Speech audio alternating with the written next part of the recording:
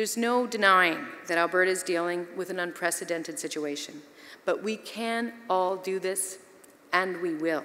We'll get through these tough times together, and we'll build the kind of prosperous, sustainable, and resilient province that we all want together.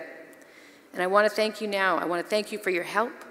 I want to thank you for your advice. And I want to thank you for continuing to be our valued partner in this important work that each of us does every day.